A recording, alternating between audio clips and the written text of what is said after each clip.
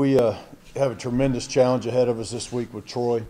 Looking at them on film, I mean, Boise State is obviously one of the elite teams in the country, and they opened up with them and should have won the football game. They completely shut Boise's offense down, which that doesn't happen very often. So they're an excellent defensive football team. They've got great skill guys on the offensive side also. Very balanced football team, can run, can throw.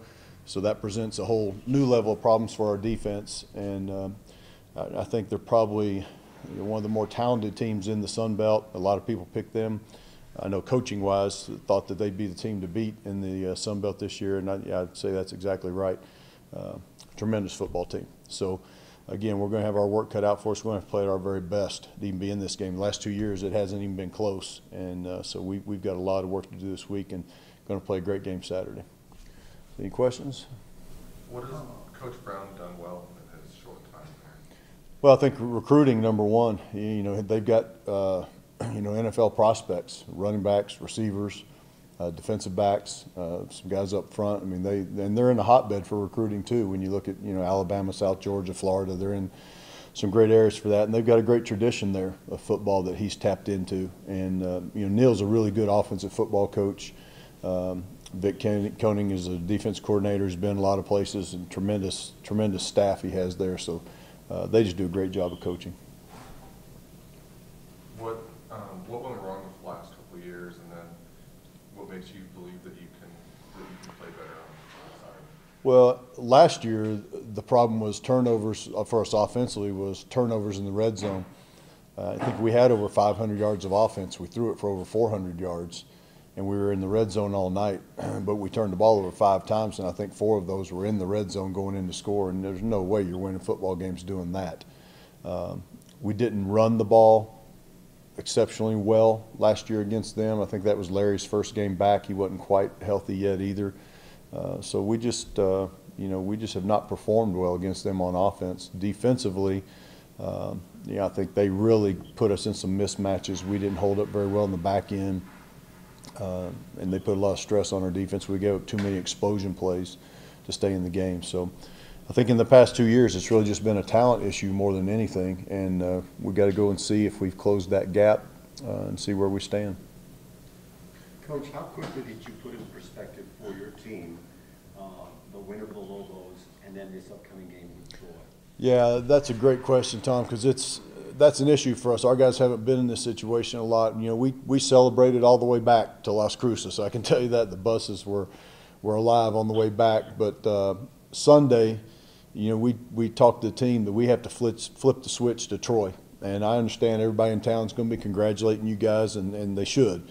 But every time they do that, you guys have to start talking about Troy, and we got to put that other one away.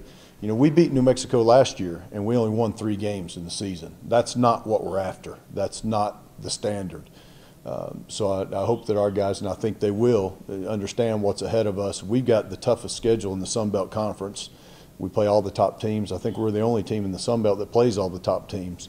So we've got a long road ahead of us, and we've got to get better as a football team if we want to recreate what happened Saturday. Not to dwell on it, Coach, but tell us the looks in these players' eyes. You looked at them straight in the eyes after that win on Saturday. What was that look in their eyes that you're hoping can continue on Yeah, the season? I think to tell you the look that I saw all week in practice and before the game was they're playing with a chip on their shoulder. They're playing with an edge that we haven't had before. They're believing what we're talking to them about, and they took some confidence out of the Arizona State game. I think that carried over to New Mexico, and hopefully it'll carry over a little bit more in this one. I would have loved to have won that game going away, but in a lot of respects, that might have been one of the best things that could happen to us because we went on the road and won, which we didn't do all last year. We went on the road and we won a close game, which that takes a lot of toughness, mental and physical toughness to get done, and maybe that helped us clear a hurdle. We'll see moving forward if that is true, but I think that can be a good building block for us. Anticipating a big crowd because of the first home game, beating the Lobos, playing well against Arizona State.